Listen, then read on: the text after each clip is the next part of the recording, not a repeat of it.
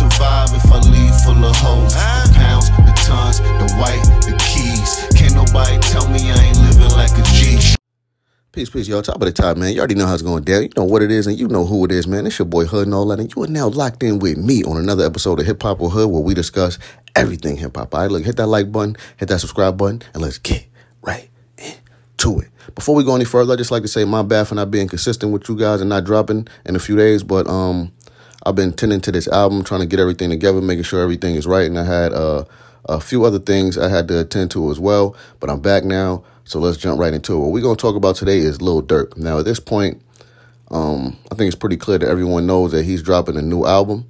It's called Almost Healed. He announced the official release date last night, which is May 26th, if I'm not mistaken. He also dropped a new video and single with J. Cole, which I happen to like. You know what I mean? The shit is dope. I don't know about you guys, but if you haven't checked it out, go check it out. Lil Durk has been all over the media for the last couple of weeks for a lot of different things, man. He sat down with the mayor of Chicago recently. He also been going through this little internet, I'm not going to say beef, but war of words with NBA YoungBoy. They were supposed to drop on the same day, but apparently Lil Durk was just using that for momentum purposes. I don't think he really had no plans of really dropping the same day as that nigga anyway. You feel what I'm saying? But what I wanted to speak today about is something that Lil Durk shared with his Instagram yesterday, which was a DM between him and 6ix9ine. Now, he made 6ix9ine a proposition. He said that he would box 6ix9ine in Dubai for $50 million. He said he would put up his own $50 million, right? And 6ix9ine could get his investors to invest his $50 million. And instead of, inciting violence, they could just box it out. You feel me? He said, stop the violence. Big man, we could do this with the boxing gloves.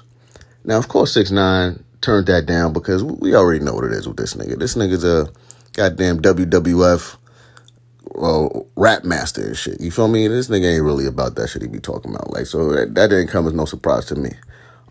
He said that he already knows that Durk is on his album run, and that's the only reason he's trying to do it. But he said he would rather fight Durk for free in a hotel room. Like, nigga, hotel room? Doggy. Pause, my nigga. That shit sounds suspect to me. Who the fuck gonna fight in a hotel room? Like, what are you talking about, man? Like, wait a minute, man. Russell Westbrook voice. What are you talking about, man? You know what I mean? Well, look, man, I happen to think that that's not a bad idea, man. You know what I mean? All that shit he be talking. So, show and prove, man. Throw the gloves on. Let's see what you got. You just got your ass beat for free in the gym, so make some money, man. Let's see what happens. You like to be in the media. You want clout, so that'll give you a little bit of clout. But like I said, of course he turned it down, man. What do you guys think about this whole idea? Do you think it's some clownery, straight foolishness, buffoonery, or do you think it's a good idea?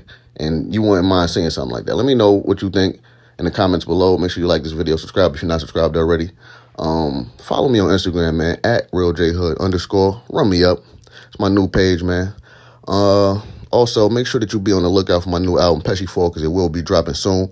Crazy. I'm talking crazy. I'm talking that talk. Your boy is back after this. I need all the support I could get.